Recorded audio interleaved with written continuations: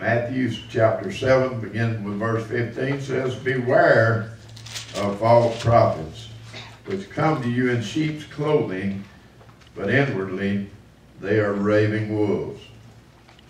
You shall know them by their fruits. Do men gather grapes of thorns or figs of thistles?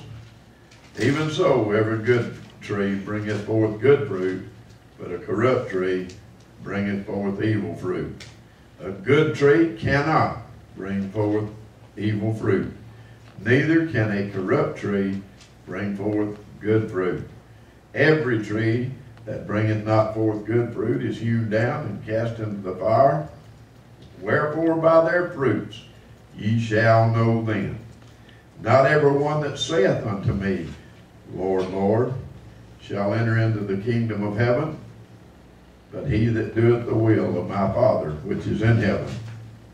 Many will say to me in that day, Lord, Lord, we have prophesied in thy name, and in thy name I have cast out devils, and in thy name done many wonderful works. And then will I profess unto them, I never knew you. Depart from me, ye that work iniquity. Therefore, whosoever heareth these sayings of mine and doeth them, I will liken unto a wise man which built his house upon a rock. And the rain descended, and the floods came, and the winds blew and beat upon that house, and it fell not, for it was founded upon a rock. And every one that heareth these sayings of mine and doeth them not shall be likened unto a foolish man, which built his house upon the sand. And the rain descended, and the floods came, and the winds blew, and beat upon that house, and it fell, and great was the fall of it.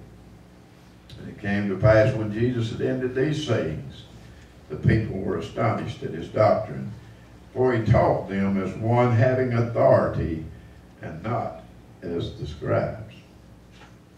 I want to talk to you about a simple thought this morning: a wise builder. A wise builder. Now, you know, there's several things that you have to do when you have to consider when you start to build a house. The first thing, you know, Jesus said, "What man goeth out to build a tower and setteth not down first and count the cost to make sure that he have sufficient to do it?" You know, the first thing I think of is you got to have the price. The price has got to be paid. Well, that was done 2,000 years ago at Calvary.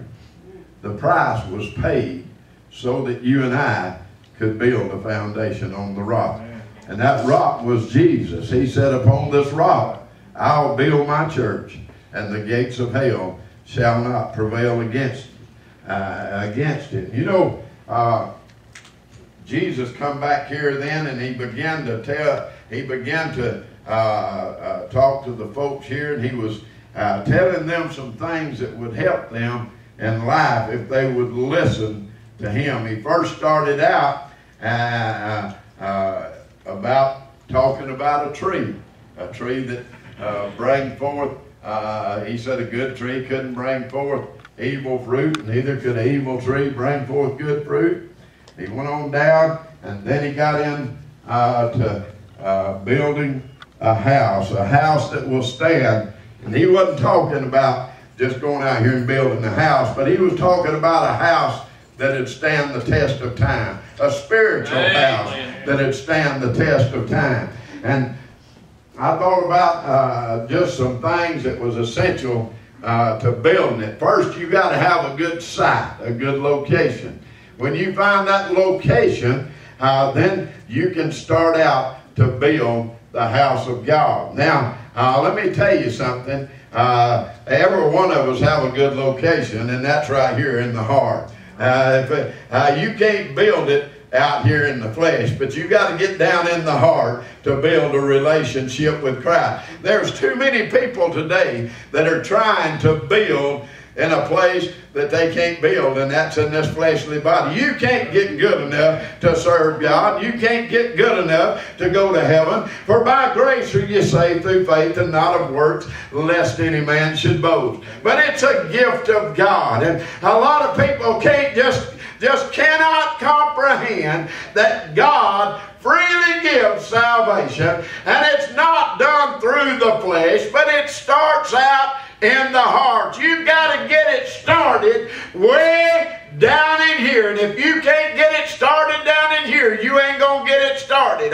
For with the heart a man believeth unto righteousness, and with the mouth a confession is made unto salvation. Many times I've thought about, and I've told here about old Brian Free, and how that he sung for years and years and years, went around singing all over the country, and what a talent Brian Free had. But Susan and I were listening to him one night, and he gave his testimony, and he made the statement. He said, you know, for many years I had head knowledge of Christ. I went around and I sung the gospel all over.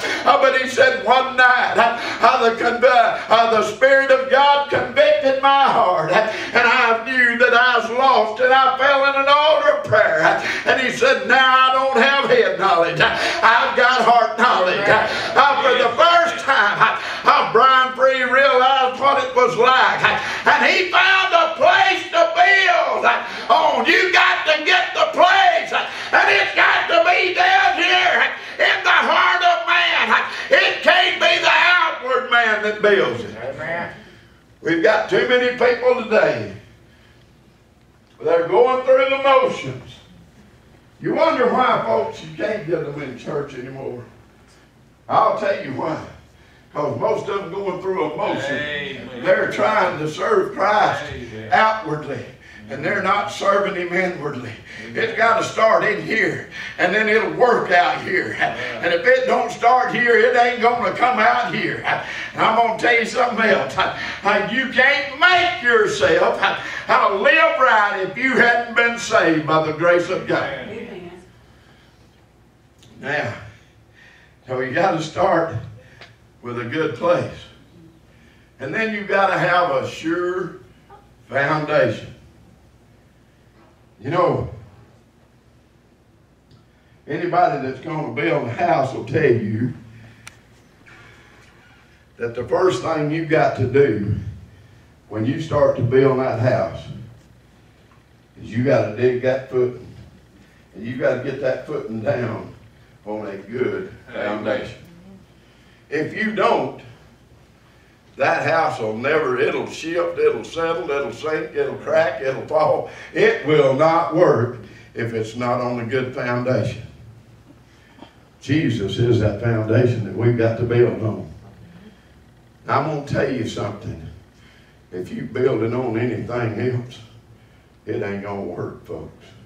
If you're trying to build on something other than Jesus, it ain't going to work.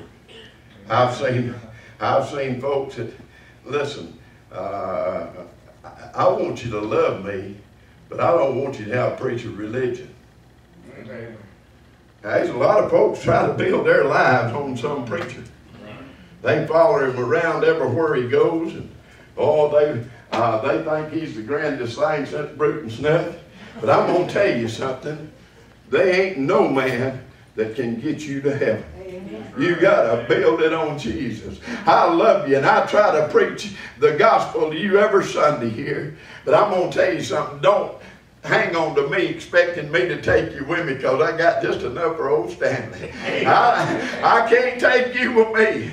I can't even take Susie. As much as I love her, I can't even take her. Don't hold on to my coattail. I can't get you there. Hang on to Jesus, one that loves you, one that gave his life on Calvary for you, one that rose the third day so you could have victory in your life. He's the one you need to build your life on and build your foundation on. And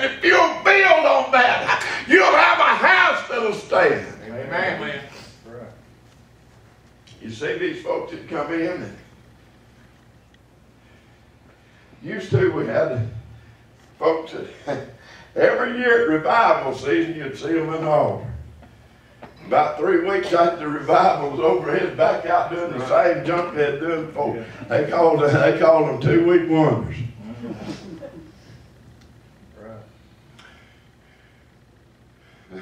I said some of them had a convulsion instead of a conversion. But I'm going to tell you something. When you get down, first of all, and I want you to hear this. You got folks going around saying today that you can get saved anytime you want to. Hogwash. You can't. That's right. Amen. You don't choose the time. Amen. The Lord chooses the time. Amen. And when the Holy Spirit of God speaks to your heart, then you can be saved. You can come to this altar every day. If God's not speaking to your heart, you're not going to be saved. But when that Holy Ghost conviction comes, and you feel that precious Holy Spirit of God speaking to that old heart and saying, I love you and I want to see you saved. And you know what? Jesus died for you. Oh, and when you begin to hear that sweet, still, small voice speaking to that heart, then it's time to come, folks. Now I'm telling you, if you'll come then, and you'll come with a broken heart, let me tell you something, folks. You got to first get lost before you can get saved. I've said this 1,000,000 times. You know the hardest people in the world to get saved are good, everyday folks that don't bother nobody, that are hard-working people, that take care of their families, that go out and do what they're supposed to do and don't break the law, and they try to live as good as they can. They're the hardest ones to reach. That old drunkard out there,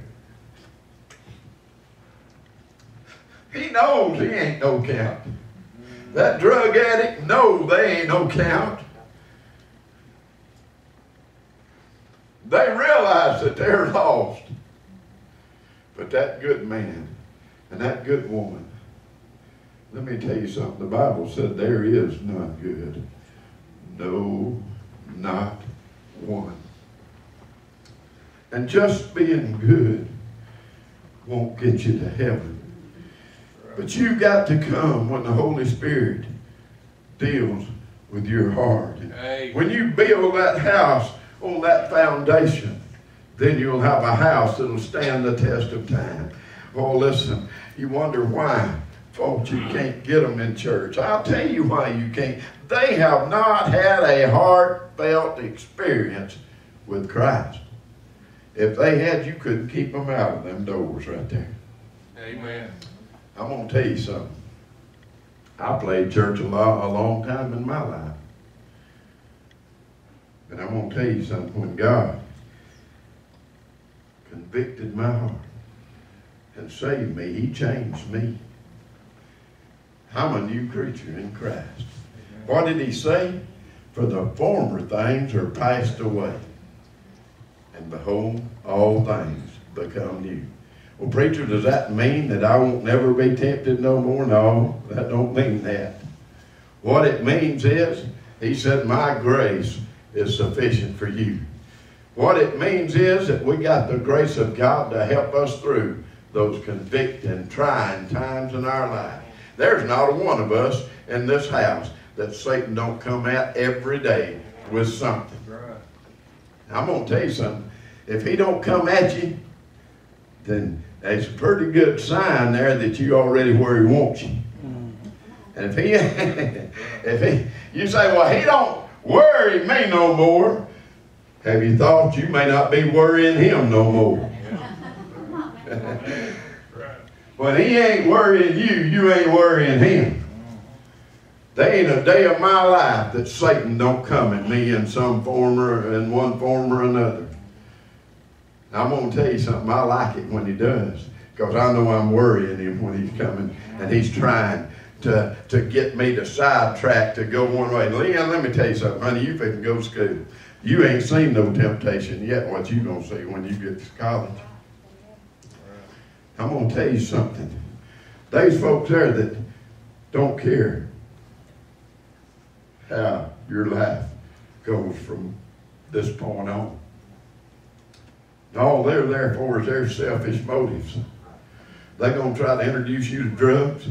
They're going to try to introduce you to a lot of things. But I'm going to tell you something, honey. Take that old King James Version Bible with you.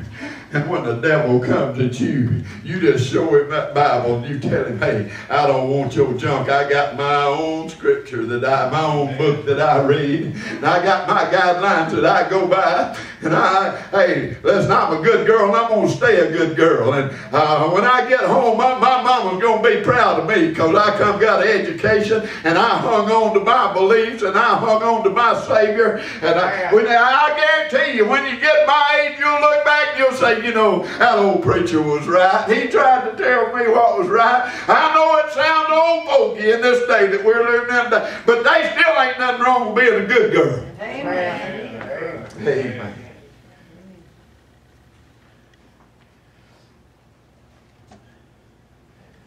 We try to build on a lot of things.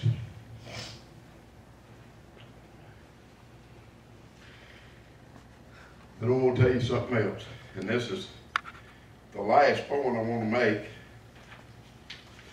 And if you go out there to build a house and you don't have the knowledge of how to build that house, you're in a mess.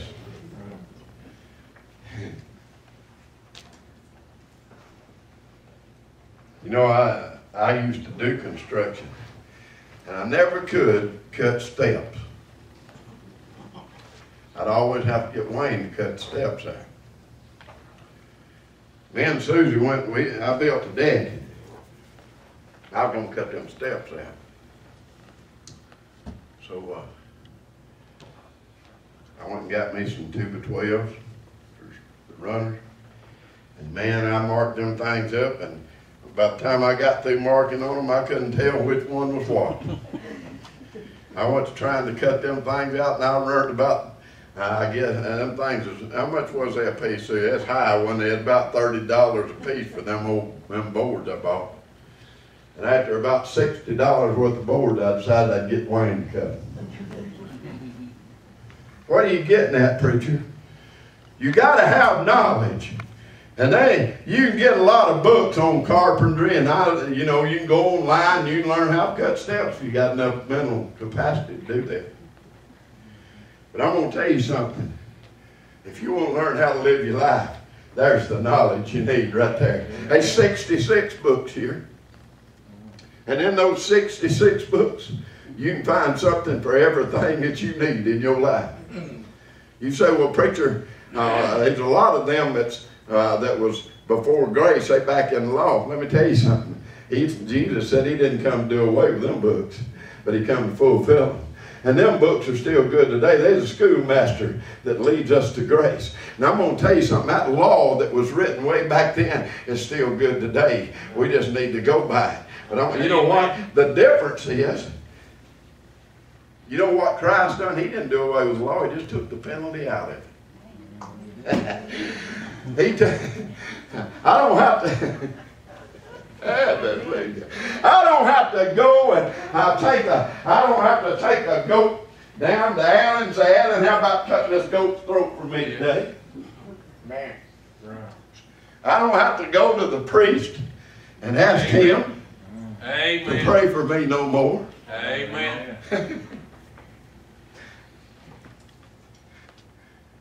What I do have to do is when I sin and the Holy Ghost of God convicts me, I have to get on my knees and I have to say, Lord, I'm sorry. But you know what? My high priest is sitting right at the right hand of the Father right now. Amen. And my prayer don't have to go through 4 or 5 folks, but it goes straight to him. Right. And when I pray to him, then he looks down. And if I am sorry for what I've done. Now let me tell you something. Listen to that. There's a lot of folks. Listen to that. There's a lot of folks that'll get down and pray and ain't really sorry for what they done. Amen. They trying to get a little artificial cover. You can't get that. Right, amen. But when you get really sorry about what you done,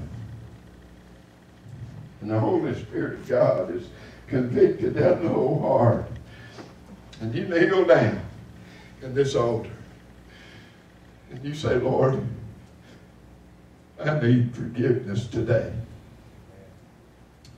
Then he reaches down and he forgives that sin. You know what we're supposed to do then? We're supposed to get up out of that altar and we're supposed to walk in a different direction. Amen. We ain't supposed to go back and do that same sin over and over and over again. Now, I know that Satan knows our weaknesses. And every one of us has a weakness somewhere in our life. He's not going to come at your strong point, but he's going to come at the weakest point in your life. Every one of you's got one. It may not be the same. To some, it's telling a lie. They can't help but tell a lie. To some, it's fornication, adultery. There's a lot of different sins out there. And Satan knows where your weakness is. And that's where he's going to attack you. But you just got to have enough of the grace of God about you to say, no, I fell for that one time, but I ain't going to fall for it again. You caught me there one time, and the Lord forgave me of that. You ain't going to catch me there again. You may get me somewhere else down the road, but you ain't going to get me back in that spot again. Amen. Bless him, Lord. Some of you may not have been whooped like I have. I'm going to tell you something. When the Lord begins to put that chastening rod across your back, he begins to chasten you for those things that you've done. You don't forget. Remember how when Mom and Daddy used to whip you? Some of you had mamas and daddies like I did. They believed if you spared the rod, you spoiled that child.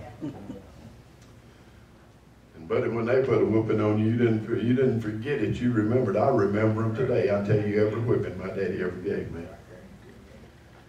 But you know what? I can also tell you every whipping my Lord ever gave me. I remembered them. They were grievous at the time. And he said that. He said that's grievous. Chastisement at the time is grievous. It's not easy. But it's for our own good. You know why? Because it lets us know that we're sons. Woo! Lets us know we're children of God because he loved us enough to chasten us when we were wrong. That's right. Amen. And you know where I learned that from? This book right here. There's a lot of things I've learned down this road called life from this book right here. I hadn't always obeyed everything I've learned. But I'll tell you one thing. The knowledge is here of how to build if you want to know. Study to show thyself approved unto God, a workman that needeth not be ashamed, rightly dividing the word of truth. There's the knowledge of how to build. Do you want to build? Before you can build, the first thing you've got to do is want to build. If you want to build, then all of these things here for you. There's a foundation that you can get on. The cost has already been paid. The knowledge is here. And all you've got to do is come and ask him to save you. If you're backslid, You need to man up. You need to woman up. And you need to forget what everybody's going to be thinking and saying about you, and you need to get down here in this altar, because it's between you and God. It ain't between you and me. It ain't between you and Alan. It ain't between you and this church. It's between you and God. Amen. And you need to get that thing took care of today. Why, preacher? Because if you don't, there's another whipping coming. Have you not forgot the last one?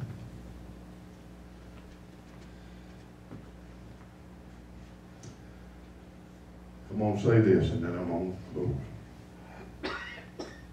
I've seen folks trample on the mercies of God.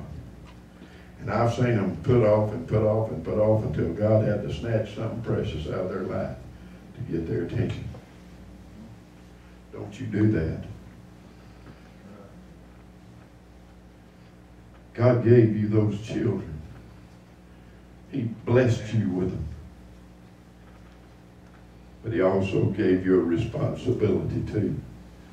And that responsibility was to raise them godly.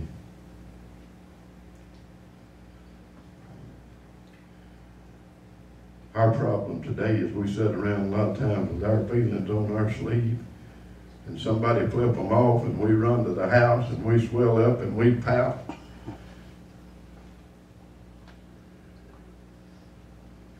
Next thing you know, and that's all Satan wants. If he can get that opening, I guarantee he's got you right where he wants you, because when he takes the joy out of your Christian life, you're backslid whether you want to get it or not. When that joy is gone, you ain't no good to yourself. You ain't no good to your wife or your husband, to your kids, to mom and daddy. You ain't no good to nobody, because you ain't got joy in your life. Like I preached about last week, you ain't nothing but a grumbler and a complainer. You sit around and grumble and gripe and complain about everything. And it ain't but one thing that's wrong to start with. You out of the will of God. And that's what makes you a griper and a complainer. The knowledge is right there. You know. If you've been saved, Alan preached a message, and I went over and listened to it on the internet, and he was talking about some of them stay right where they at. They never grow. And that's true. There's a lot of people stay right where they at. They don't never grow. And the reason they don't grow is because they backslid about half the time. God has never saved one of us that he didn't give us something to do. Did you hear that? You have something to do. He never saved one of us to sit down on a pew and just warm it. Amen. Not one of us. All of us have something. And if we're not doing something for God, we're backing up. And eventually what's going to happen is we're going to get cold, we're going to get indifferent, we're going to get to where we hunt excuses not to go to church. If you've been hunting an excuse not to come, you backslid. Amen. Amen. Y'all got quiet on me. If you don't think Satan will give you an excuse, I'm telling you, he will. Won't he, bud? Amen. He'll give you a knot on your head you have to get cut off. Yeah. He'll tell you, oh, that old head hurts so much this morning, why don't you just stay at home? And then God said, yeah. It hurt when they drove the nails in my hands and my feet. But I didn't stay home. I went to Golgotha. Amen. It would have been easy for him to stop when he fell beneath the weight of that cross, beaten beyond recognition. Couldn't go any further, and they had to get somebody to help him to carry that cross on to Golgotha. Surely it would have been easy for him to have stopped right there and said, I don't feel like going any further. But he did. For you and for me. And if you're backslid, shame on you. You ought to be in the battle. You ought to be out there winning souls. You ought to be out there fighting the battle every day. You ought to have your children fight the battle. You ought to have your mamas and daddies fight the battle. The family ought to fight it together. You ought to be having family prayer time and family devotion. You ought to be telling the children how much God loves them.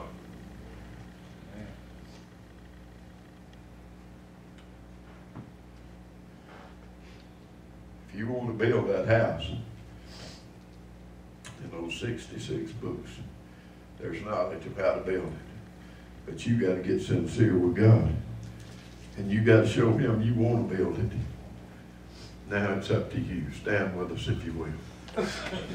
Ken, I want you to play a song.